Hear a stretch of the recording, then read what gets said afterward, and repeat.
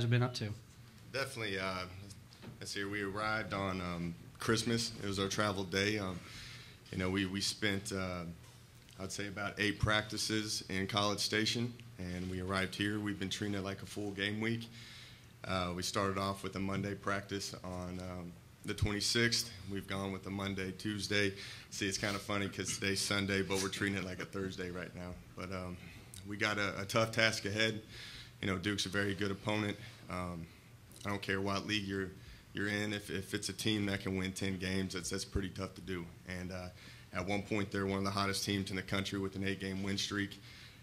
Defensively, they're a very well-coached team. They're very sound. They don't give up very many points.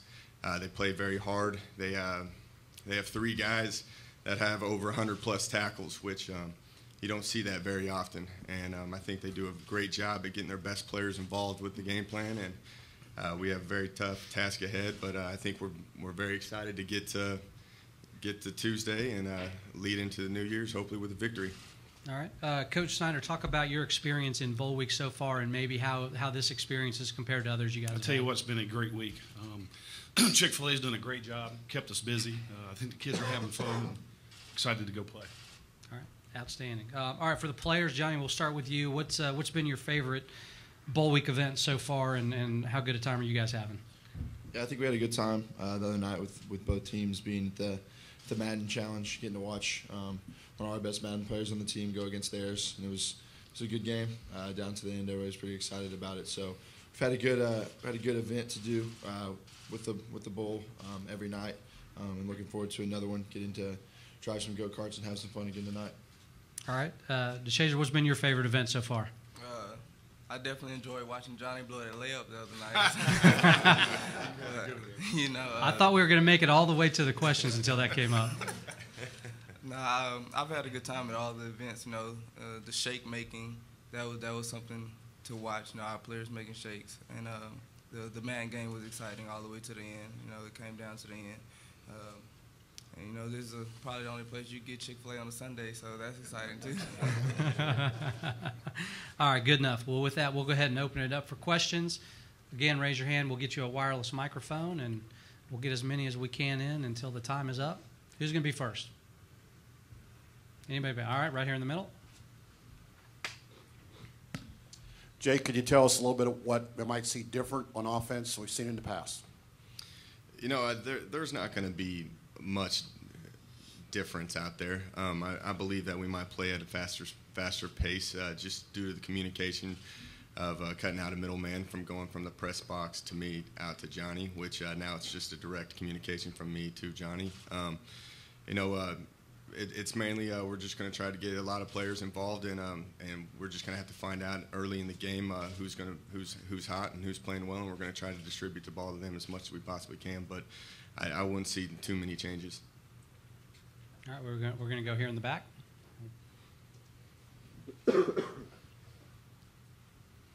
Johnny, do you feel like things will change now that you'll have Coach Spav calling the plays directly to you and being on the sideline? Yeah, just like you said, I think it'll just come in quicker. Hopefully, we can get in more of a rhythm. That's what we have to do if we want to win this game. Just complete some passes early, get some things rolling, and get our tempo up where we want to. So I think coming in directly from the sideline will speed that up a little bit. Okay, right here in the middle. Jamie, right here in the second row. Johnny, I know you're here thinking about the bowl game, but where are you in terms of looking into the NFL decision? Who have you talked to? Where are you in that process? Nowhere even close. Just kind of where I was back in New York, back in Orlando. So haven't had any more time with the bowl practice that we had in College Station to really get a chance to do much. You did put your name in to get the NFL feedback, correct? Did. All right. Where are we going? All right, right here in the third row, left. Mark, what kind of impact or issues you think you might have without Darian in the lineup? Well, I think that Jordan's had a really good 2 weeks of practice. He's been playing Mike Force backing up Darian anyway. His reps have increased over the last 3 games, and I know the kid's looking forward to it. He's excited. It'll be exciting to see what he can do. We were going to make this move in the spring anyway, so this is going to give him a first chance to get a start in a big stage, and we'll know a lot more after we play. Okay. John, I've been curious, going back to your redshirt freshman year, because you were excelling so much in the drills and things like that, did you and Coach Sherman ever discuss you playing, I mean, not necessarily taking playing time from Ryan Tannehill, but playing maybe some other position instead of redshirting? Yeah, back in my redshirt year, I think Coach Rossley, the main thing with him was, he wanted, Tannehill was there, he was a starter, but he always kept telling me, no matter what game it was or how far we're in the season, just continue to be ready, continue to practice like you're going to be playing on Saturday. So I didn't really know if there would be another position or really how that was going to work, but they continued to tell me to be ready in case anything were to happen or if something came up. Okay, right here in the middle, Dan.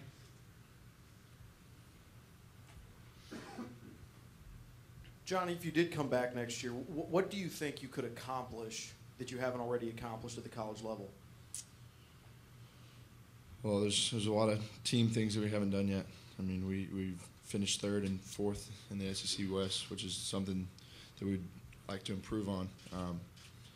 Get to a SEC championship game, get to a national championship game. I mean, obviously sitting here right now, it's a long time away, but there's plenty still left to be done.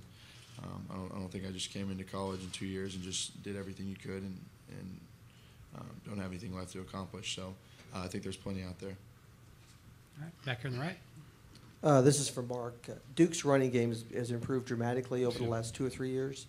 What's your thought about their rushing talent, looking at them on film? Consistency. I mean, that offensive line's had a lot of starts together. I mean, those kids have played a lot of football together, and I think that's what makes the engine go, is that front playing together.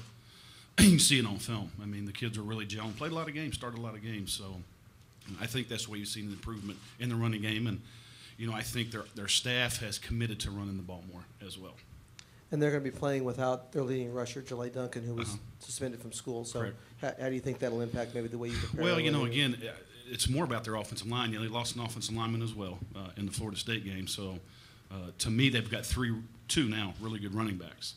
But it's the offensive line that makes that thing go. Okay, right here. Yeah, Jake, this is for you. Was the tempo a problem this season? Since you're on the sidelines, you've been talking about how that's going to improve. But if that was an issue, if it's going to improve that much, maybe why wasn't the move made earlier to either have the plays coming from the sideline? I wouldn't say it was that huge of an issue. A lot of it has just to do with getting in a rhythm of things. And, just from the past coordinators that I've worked with Dana Holgerson and Cliff Kingsbury, that's directly came from them to the play caller, with the quarterback. And it's all about developing a rhythm, and it was really up to Coach Sumlin. I really don't know about and deal with personnel and staff changes. That's completely up to him, and he decided to make the change, and we've moved forward in that direction. And we're trying to go in versus Duke and get a great rhythm established and mix it all up and see what happens from there. All right, back here in the back. Deshazor, what have you seen from the Duke offense, the challenges they will present you guys? They have a very good offense, and we have to stop both the run and the pass because they have some good receivers. They go to their number 3 receiver and their tight end, so we're gonna have a good challenge on our hands with that. All right, Bruce. Deshazor, you've been around Johnny for a while, and you go up against him every day in practice. What kind of leader and what kind of presence does he have within the team? He won't quit, and he'll go at you. He's not afraid to go up against anybody. And regardless how many plays the defense made that day, if he feel like he can make a play against you, he's gonna make that play happen. He's gonna give it his best. He's gonna give it his all, and he won't back down from anybody. All right, right here on the left. Deshazor, what have you seen specifically from Jamison Crowder on tape, and how does he compare to some of the best receivers that you faced in the SEC? He has good speed, good routes, and he goes up and competes for the ball, and he's a good receiver. So, I can't take anything away from him just because of the conference that they're playing in, but it's going to be a big challenge for us, and we're just going to have to go out and play him just like we play every other receiver. All right, right here in the second row. Johnny, this may sound kind of like a simplistic question, but with all the eyes on you and all pressure on you, have you been able to enjoy yourself this season, and what kind of stands out to you when you think about this year? I think I've absolutely been able to enjoy myself. I mean, I've had a great time in College Station just this year. I've had a great group of friends, great group of teammates that have been around me since things kind of changed back in August. But life's been good. I've been able to enjoy things in College Station. It's really mellowed out a lot. Able to go more places and do more things now, and people are accustomed to me being around and being out in the public. So it really has been a great year. I've enjoyed every second of it. Johnny, Coach Sumlin mentioned about you being beat up a little bit at the end of the season. Much has been written about your thumb, your shoulder. Can you tell us where you're at and how much that maybe did hamper you at the end of the season? Yeah, I feel really good today. I mean, I wish the game was tonight. I'm really tired of having to sit here and kind of continue to practice and continue to wait for the game. I mean, I think we're ready to get back on the field. I think we're eager to play. So I was a little banged up. The thumb is feeling extremely well as really everything else. So I feel like I'm healthy and ready to play in the bowl game. All right, all the way in back. Johnny, can you compare Duke's defense to what you've seen on tape so far to, some of those tough defenses that you've had to see in the SEC, what type of challenges they'll bring to you Tuesday night? I think the biggest thing about Duke is they have a lot of fire. They swarm to the ball, and they play good as a unit. So it's hard to kind of compare who they would be like in the SEC. But you look at what they did at the beginning of the Florida State game. They really slowed that high-powered offense down. And I think they play hard more than anything, and they play together as a unit. All right, right here in the middle. Coach Snyder, during the Missouri game, we saw a lot of progress on the defense. We thought that was a pretty good defensive game. We noticed a lot of younger defensive linemen in the game, like Jay Arnold, who had a really good game. Can we expect more of that in this game? Yes, you will. Yeah, yes. Okay, right here in the middle again. Jay, could you talk about your mentors or who you're going to draw on when you become an offensive coordinator? You're making the calls. Who influenced your system or what you're going to go do? There's a lot to that.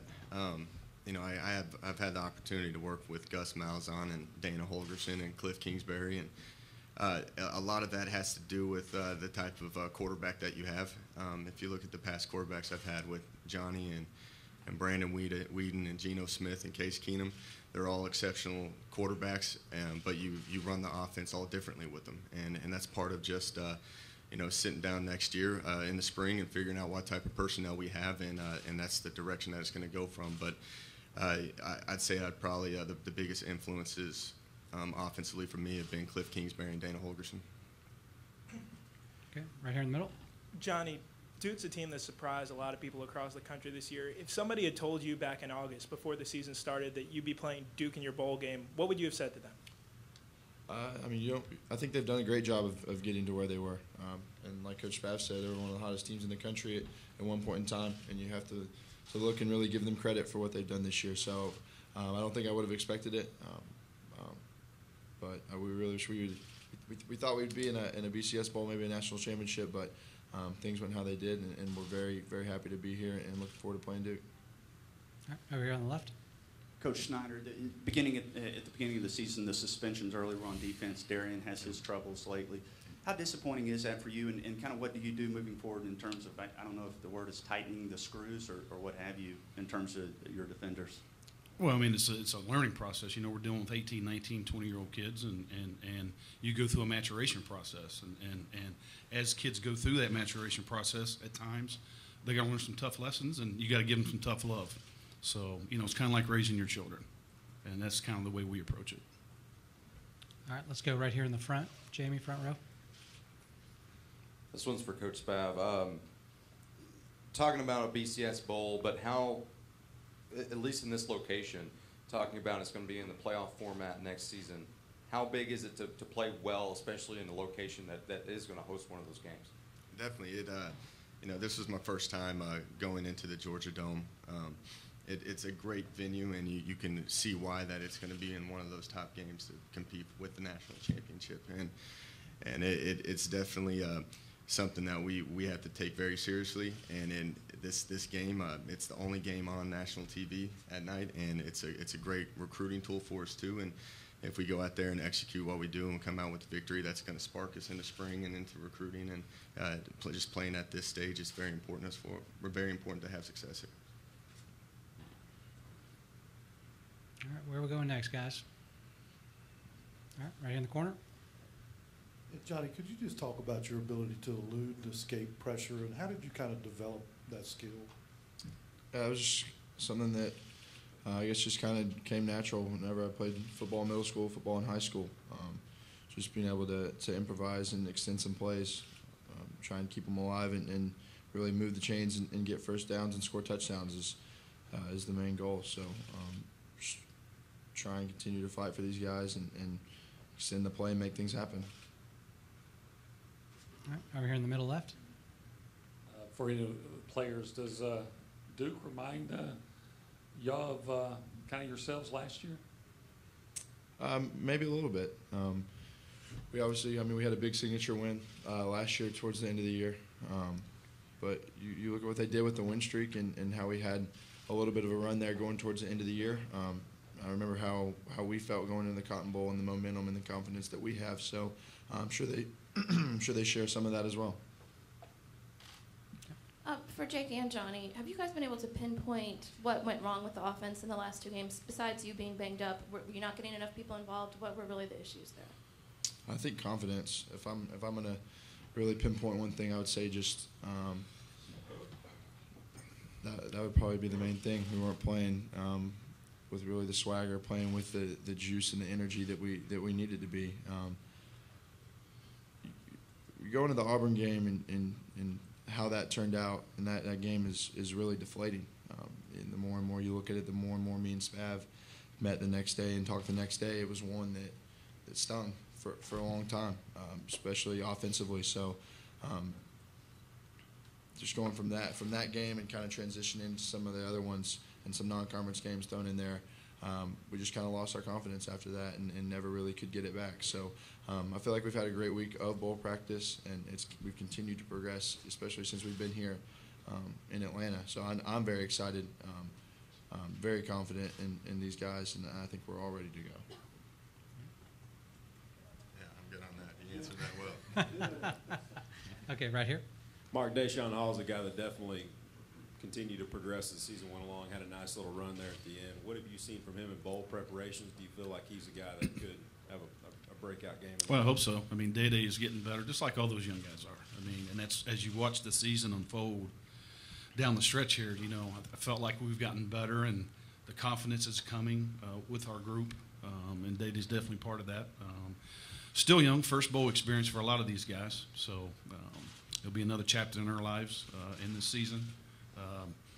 Hopefully the last one for those young guys as a new experience. Johnny, it seemed to kind of go against every bit of your competitive fiber, or whatever you want to call it. How difficult was it to teach yourself to slide, to get out of bounds, to do the things that everyone had said you needed to work on in the offseason to become a better complete quarterback? Yeah, well, I want to play the whole game. I don't want to get blindsided or take a shot kind of like I did in the Auburn game that was could have been avoided. So as hard it is in that instance in such a quick second to make that decision, sometimes you just have to chalk it up and get down. And I needed to do that a little bit more. But I think that you look in the NFL and you look at some of the greatest guys that do it. They when to pick your battles. So I'm still learning how to do that, and hopefully can try and perfect that. All right, back row. Jake, as you guys look to get that swagger and the confidence back, how important and how key can a quick start be, kind of like what we saw a lot last year with coming out and making that statement early? Definitely, that's huge, and that's one of the main emphasis that we do as an offense is the fast start, and it's going to be very important to get a lot of people involved early in the game and focus on getting first downs, and hopefully that will lead into touchdowns. But those first few drives of the game are very important to set the tone. All right, over here on the right. Johnny, you talked about the sliding and learning to do that. Someone mentioned yesterday that it was a little bit funny because last year you didn't do that, but you weren't hurt. This year you did do it and did get hurt. Was that a little frustrating for you that you worked on those things but still end up banged up?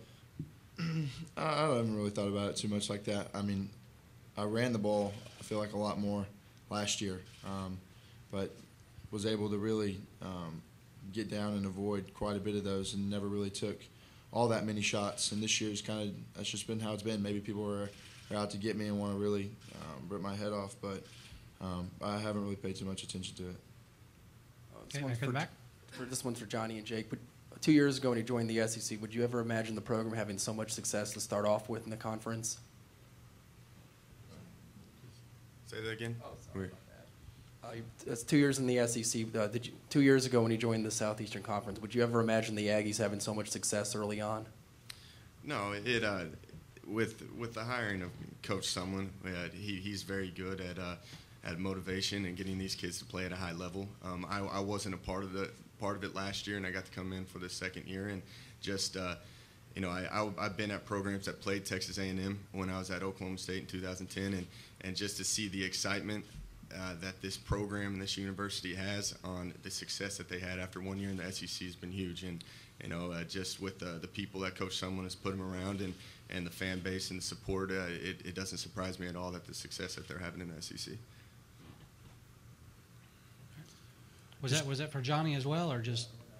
Yeah, I wasn't all that surprised about it. I mean, last year we were excited, and we felt like we let some games slip away the year before in the second half. So we were pumped up. It was talked about being the best conference in the country, and we were eager to get in there and see how we stacked up. But Coach Sumlin brought a great deal of energy and really gets the most out of us. All right, back in the back. Deshazor, can you talk a little bit about how important it would be for this team to make it 3 straight bowl wins in 3 straight years? Be very important. The last game of the season is the first game of the next year, so we want to start off next year with a win under our belt. We haven't finished the last couple of games the way we wanted to, so finishing this bowl game strong would be the way we want to go out. And just being able to participate in this bowl game is beneficial for our team. For the confidence level of going into next year, and we just want to finish strong as a team. We're back here in the back again. This one's for Johnny. Can you talk about the difference of this year not winning the Heisman Trophy and maybe the pressure being alleviated from you going into this bowl game compared to last year when you did win it going into the Cotton Bowl? I didn't really feel much pressure going into the Cotton Bowl last year. It was kind of in the same way that I am right now. I was really eager to play and eager to get back on the field. And I think being a competitor, this time that we have off from end of November to pretty much January 1st, the new year, it's a lot of time of not getting out there on the football field and playing against another opponent. So we've seen a lot of these guys in practice. I'm really tired of going against him. He's been throwing everything in the world at us in practice. So tired of that and ready to get back on the field in the Georgia Dome, which is a great venue. Yeah, we're going next, guy. All the way in the back. Johnny, can you talk about, you mentioned it, having those play calls right there next to you. Are you excited, though, to get that tempo up and to get it back to where, like we saw it last year, where it was quick, you're getting it and causing issues that way? Yeah, my biggest thing is I want to get out, and if we're going to come out and throw the ball early, get some completions and get a rhythm going, and I think everything comes from there. You look at some of our games earlier in the year, you start out a drive 10 for 10 or 5 for 6, 5 for 7, and you get some easy completions. You're just playing pitch and catch, and you get to see the ball completed, and it really gets your confidence up and gets you rolling, and from there we can really get some first downs, take it step by step, and do what we want to do. All right, over here on the left. Johnny, this was the time last year when things started just really changing for you after the Heisman. Are you able to and you just mentioned how things have kind of mellowed out in College Station at this time. Are you able to just kind of sum up the past year and what it's been like for you since this was the time of year it really got cranking for you on that front? Absolutely not. There's so much that's gone on in between last year at this point and now. I feel like every week there's almost been something. So it's been a little bit of a journey, but I feel like I'm a lot better at handling it now than I was last year at this point. Still no regrets or anything in that regard. I'm happy and content with where I'm at right now. All right, let's go right here in the middle. Samantha. I guess this is for Coach Spav and Johnny, but the last 2 games of the year, we were in the rain at LSU, and in Missouri it was really cold. This will be indoors. Do you think playing indoors will help, bring the offense back a little bit better? You talk about how the weather might have affected the last 2 games. But that's just football, just part of the conditions that you play in. Obviously we're going to be playing in a dome, so I don't think there's going to be any wind, hopefully, in here. But it's going to be a good atmosphere. It's a very fast playing field, and I enjoy that because I like to see our kids trying to play as fast as they can. But there's not going to be any weather conditions out there, so I think we don't have any excuses going into the game for that. So we can go out there and just leave it all on the line. Yeah, I mean the Georgia Dome, the turf feels really fast. We've had fun and we've looked good out there running around the past couple days on there. So I think we're really excited about playing in that venue and getting to play in a dome 2 years in a row. Cowboy Stadium last year, and then this venue here should be good. Right here. Johnny, how exciting is it for the Aggies? I know that Duke drove here, but for you guys to be in SEC country and to be playing in an SEC venue and to have the Aggie faithful that's going to turn out for that ball game Tuesday night. I'm really excited. I think one of the best things about A&M is whatever bowl game we would be playing, I think we travel extremely well. Our fans are really passionate, and I think they're really excited about this game. Like Coach Spav said earlier, even on TV, there's going to be tons of people that watch us. It's on New Year's Eve, the only game on television. So I think I speak for me and Deshazor and everyone involved with the team. We're really excited and really glad that we get the support from our fan base that we do. All right, got time for a couple more. Where are we going to go next? All right, back here. Deshazor, Johnny's talking about confidence. Are you seeing that confidence from that offense of them kind of getting back to their old ways a little bit, I guess? Yes, you can see it from all the receivers, which I go against daily. I don't go against the offense line too much. I try to stay out of there. But, the receivers are definitely, they're coming out, they're running their routes, they're catching the ball with confidence. You don't see too many drop balls out there. Johnny throwing it on point, and we're just out there competing every day, and the offense is definitely getting their swag back. This one's for Johnny. If and when your last game as an Aggie is, what do you want your legacy to be after you've left Texas A&M?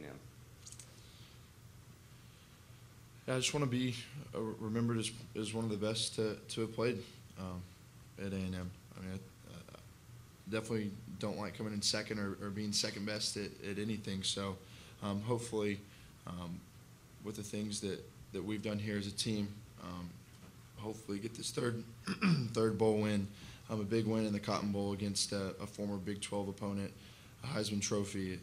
We have an Outland Award winner. We have 4 finalists going to Orlando this year. So, as far as a team, this past 2-3 years that I've been here have been awesome. So, I think three bowl wins of what we did last year as a team in the Cotton Bowl and with the Heisman.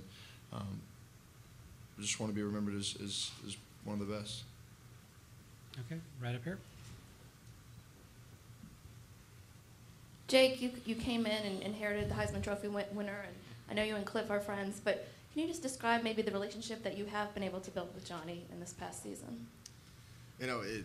The way I learned from Cliff and on how you handle the quarterbacks, and you got to be very close with them because, Cliff always told me that, if a kid goes out there and he throws an interception, everybody in the entire stadium knows he screws up. So, that's something that the relationship that you build, the quarterbacks are very, very close because, we can't call perfect plays all the time, and we rely on him to get us in the right place. So, we work together on it, and, it's the working with Johnny's been great. I've been pretty fortunate to come in already with it inherited, and it been taught by Cliff, and I just pretty much spent the time developing a relationship with Johnny and figuring out what he does best and what he likes, and pretty much those relationships will continue on forever. All right, time for one more. Who's got it? Okay, over here on the left. Johnny, Coach Sumlin had told us you had kind of a newfound freedom this year to check out a place. How often did you do that, and how much did you kind of enjoy that newfound freedom this season? I just feel like at the beginning of this year I was able to do what I was doing probably game 8 or 9 of last year. So got more familiar last year with getting us into the right play and really being able to do all of the freedom more towards the end of last year, and just being able to have that at the beginning of this year was nice. So I don't know if we did it more. I'm sure we did it more this year just because I was able to check and do things like that more in more games. But I don't feel like it was too different. I feel like Coach McKinney and Spav, between the two of them, got us into some pretty good plays this year. And if there was something I didn't like, or a blitz or a bad look or something that we had looked on film and saw that we didn't like, then I would check us out of it. But I don't think it was much different than how I would operate the offense last year.